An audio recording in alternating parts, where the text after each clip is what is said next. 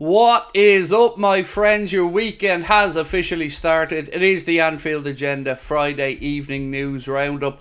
Today, I'm going to be giving you the result of our behind closed doors fixture against Preston. We're going to be speaking about a couple of uninspiring links to join Liverpool. And of course, we're going to be revisiting the latest with the Trent Alexander-Arnold to Real Madrid rumours. We're going to be asking how realistic is it that we lose Trent? And what can we do to stop it? That and lots more over the next few minutes. But as always, we want to know your thoughts. So let us know in the comment section. Drop a like on the video if you enjoy it. And of course, don't forget to hit that subscribe button. I want to thank you all immensely as well for your support of the first Anfield Agenda week of podcasts. We have now broken into the top 150 in the UK podcast charts. Absolutely delighted with your support. Thank you so much. If you haven't already given it a listen, just search Anfield Agenda, whatever your favourite podcast platform is, and we should show up on there for you. Give us a listen, let us know your thoughts, and again, thank you for your continued support. We are just 2 weeks away as well from our shows in Cardiff and Liverpool, so don't forget you can still get your tickets with the link in the description of this video. Right, first story is one that I wish I could sit here and say that I had lots of confidence in, because it would make me very happy. Story is, according to Marca over in Spain, Liverpool are one of the few clubs considering triggering the €49 million release clause of Nico Williams' Athletic Bilbao contract. In fact, I believe it's €55 million, about £49 million. So let me know your thoughts on that. I have to say, honestly, I'd love to sit here and tell you it's real. I'd love to sit here and be excited about it, but I am dubious on this one as much as I want it to be true. Anything that comes from Marca, I usually have doubts about because they like to big up Spanish publications. In particular, Marca like to do Real Madrid's bidding, so maybe they're just trying to ensure that Barcelona don't get the player. Now, I want to talk for a second about money spent. Now, money spent isn't the be-all and end-all in the transfer window, but it gives us an indication. So Sky put up something last night, a graphic that kind of made me sit up. It was about the money being spent since Erik ten Hag has come in as Manchester United manager. Since then, Chelsea have spent £1.1 billion sterling. Manchester United come in on second on the list with just over £500 million, £506 million. Spurs next up with £454 million spent. Arsenal £415 million spent. Manchester City just under £400 million spent. And Liverpool £300 million, a full £205 million behind our arch rivals Manchester United, and 700, almost 800 million behind Todd Bowley's Chelsea. And we're supposed to be able to go and compete. Make those numbers add up, please, my friends, because it certainly paints a picture.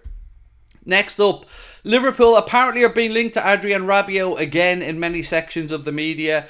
I would be really concerned if there's any truth to this. We've turned down the opportunity to sign Adrien Rabiot on multiple occasions on free contracts. There's no reason why now, all of a sudden, we'd be looking to bring a 29-year-old in unless it's the cheap option. So I'm hoping, more than anything else, that there's nothing to these Adrien Rabiot links because, well, they're very worrying.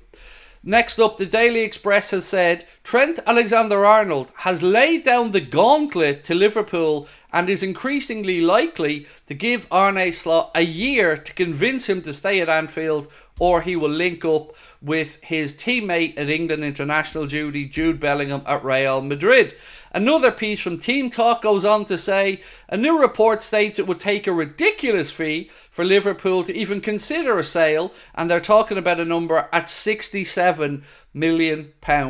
But here's the kicker, my friends. Real Madrid's plan has started to become clear today because they've already briefed and let it be known in the media that they don't want to pay any money for Trent. They want to sign him on a free next year, and that is their plan. So I will say to you yet again, we cannot allow Trent to go into this season to kick a football in the Premier League without a new deal being signed, because one thing that strikes me here, and this hasn't come directly from Trent, and we always have to take that into consideration, but if someone's saying you've got 1 year to prove yourself, they're clearly 1 foot out the door already. If they've any doubts about Liverpool being their club or Arne Slot being the right guy, it's time to cash in. And I don't want to lose Trent. I want Liverpool to keep Trent.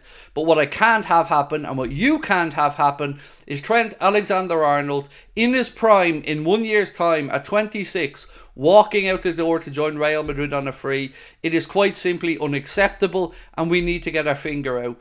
There's lots of reports as well as Liverpool look to backtrack now and dampen out the fires that are building all around them. It looks as though Liverpool are suddenly saying now they want to start negotiating with Virgil, Trent and with Mohamed Salah. It's a little bit late, don't we think? These things should have been done quite a while ago, especially Trent Alexander-Arnold. So let's see how it pans out. But as I've said, in the very best case scenario now, if Liverpool do convince Trent to stay, we are going to have to overpay him by a considerable amount just to keep him at the club. Something that could have been avoided 6 months ago if we had have moved quicker. Reece Williams, another player who was once touted as a real talent by Jurgen Klopp, he is now being, well, he's been sidelined and asked to train away from the first team with other players who just don't have a future at the football club. So that picture there has become a little bit clearer as well.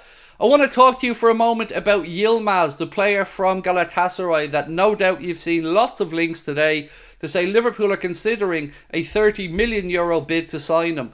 The problem with that is that the Galatasaray president, their president has come out just a few days ago, as reported here on the channel, in an interview with CNN Turkey to say the player isn't for sale. They've had interest in him and in some other players, and YILMAZ, of all of them, just is not for sale.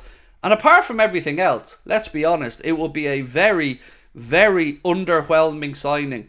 He's a right-footed winger who plays on the right wing. That's kind of not really how we line up, albeit I have said on many occasions that we don't necessarily have to have inverted wingers, and I've been championing Nico Williams to be the Salah replacement longer term, but that is where we were at with that one. So YILMAZ apparently isn't for sale, even though today we're being linked everywhere yet again. Now, one thing that I do want to say, and a couple of bits of good news, is happy Alisson Becker Day. It was on this day in 2018 that our beautiful big Brazilian Adonis came to Liverpool and started an era of success.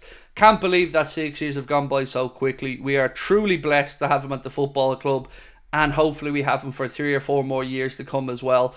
Also, there's been some pictures doing the rounds of former Liverpool player Alan Hansen out on the golf course, which is brilliant, brilliant, brilliant to see. Great to see him getting back to full health.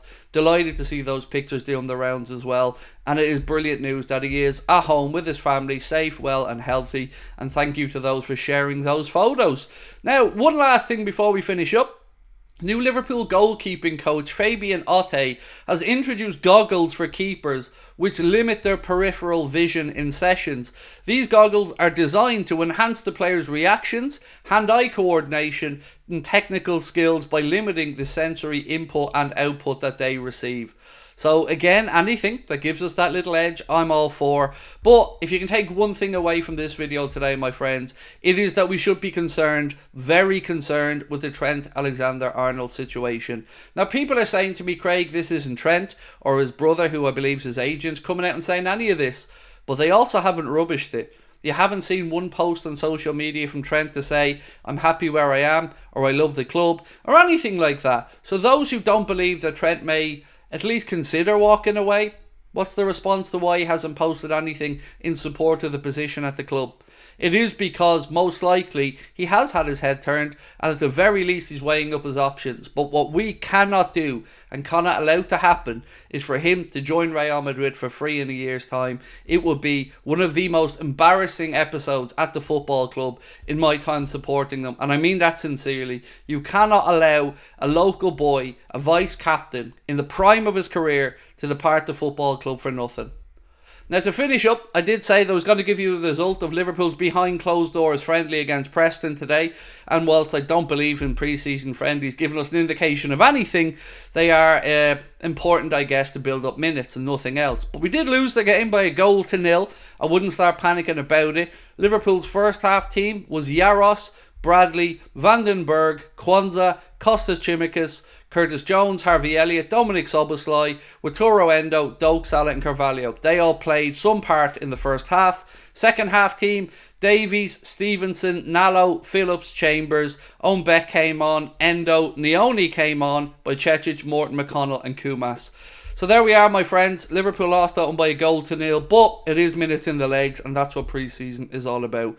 So I will be back tonight at 8:45 for our last live show till Sunday, because Saturday's my day off, and we will be going through all of these stories in far more detail, of course asking you for your thoughts as well.